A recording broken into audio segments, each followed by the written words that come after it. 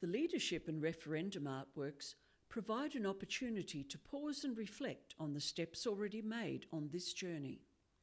The peaceful protest of the Wave Hill walk-off and the leadership of Vincent Lingiari is indicative of the protests in many First Nations communities, with people simply asking to be treated as equals.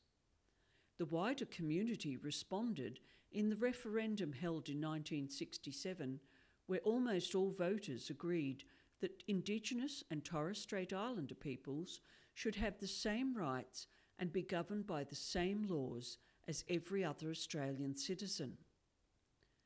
Neville Bonner was among those who campaigned hard before the referendum and joined the Liberal Party just after the vote. He became a senator in 1971, the first Indigenous Australian to hold a seat in our federal parliament.